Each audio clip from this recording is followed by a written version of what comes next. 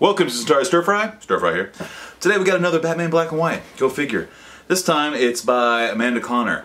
Now, there's the Batman and there's also a Harley Quinn. So we will be doing Harley Quinn later. But for now we're going to start with Batman. It's kind of an interesting box here. There's a new slant here, a new little flashy little symbol up there. It looks pretty cool. Pretty simple box. Just shows that in the back. Shows the John Romita Jr. and which I don't know, I might get it. Yeah, so it's a little bit of a new design, nothing special on the bottom. Before we open that up, let's take one last sip out of the Weekend Watchman mug. Sip. This mug's getting worn out. Let's switch it out. Alright, so let's open her up. Let's skip all the mumbo jumbo. Now, let's see. I said I was going to get, stop collecting these as much, I think. Maybe I did, maybe I didn't. But I'm a big liar. I lie constantly. I'm full of it. I'm full of it. I have a major problem. Okay.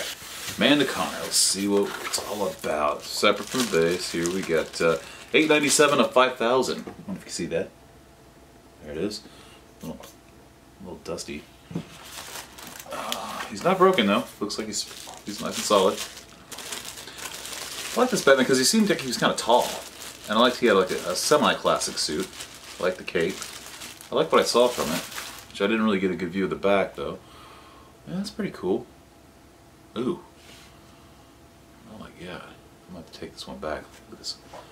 Can you see that? Look at the crappy, the horrible paint. It's gonna have to go back.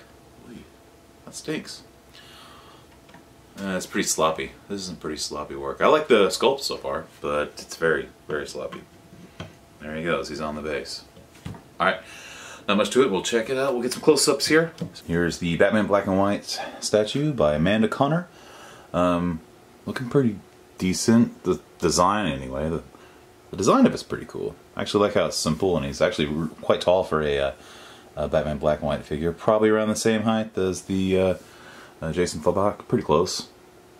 So he's a good size, but man, there is some serious paint issues. But I gotta say, let's just talk about the design of the suit, because I just think it's really cool and simple. Kind of reminds me of maybe a little bit of, I think his name's Alec McGinnis, I believe. Not as bulky, but like just the design of the cowl. Just kind of reminds me of that. There's a nice, pretty nice little finish across the bat symbol. It's nice and shiny. And those weird little angles that are coming down here, I'm not really familiar with what this came from. But there is some major issues with the paint on this. Really bad. Really bad sculpting on this belt. That's pretty bad. There's really bad fill-in work up here. This is awful. Let's see if we can get in closer. Pretty bad fill-in work there. Where the cowl is. You see how sloppy that is? Pretty stinky. I've seen a lot better. This belt is like crazy sloppy. Not good at all. There's nice... I don't know. I want to like it because I like the figure itself, but it's pretty poorly done, I'd say. Like, so the paint. That cape's looking pretty cool. The cape's nice. The cowl's nice. The design. Incredibly sloppy work on the paint. I mean, you can see like just sloppy, out of the line stuff. I mean, just like gooped on. Pretty bad, in my opinion. This is pretty sneaky. I think there's like a little taint chip up there. I mean, I don't like to get too picky with these things, but there's some pretty obvious sneaker marks on it. So there's the lower portion. Boots are looking pretty shiny and cool. I don't know. Let me swing it around here and show you the god-awful parts of it.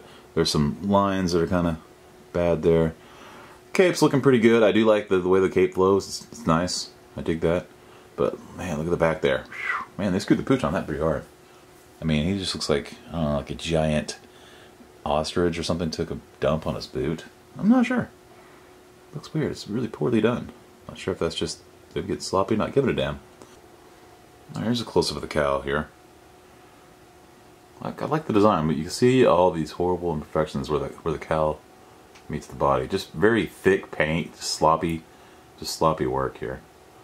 Even the face paint looks a little weird to me. I don't know what it is.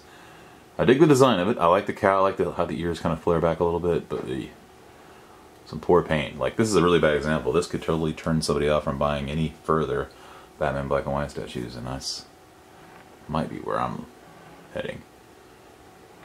Got a good collection of them. I like them, but this is just so bad. Poorly painted.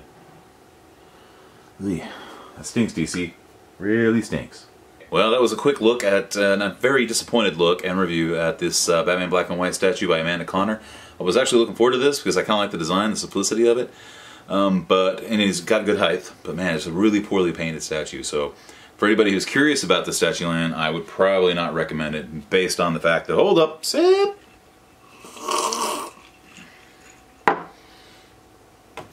That goes out to Harvard then. Based on this paint job, I mean, you've probably seen some of these reviews I do. I hope you've seen them, because I like statues big and small, giant, small, little guys. Batman, Black and Whites are kind of my thing. And this is poorly done, poorly executed. So I would definitely need to see this in the store if I were you. I would definitely want to see it out of the box, inspect it. So that stinks. Alright guys, thanks for watching. This is Atari Stir Fry. Remember, Magneto was right.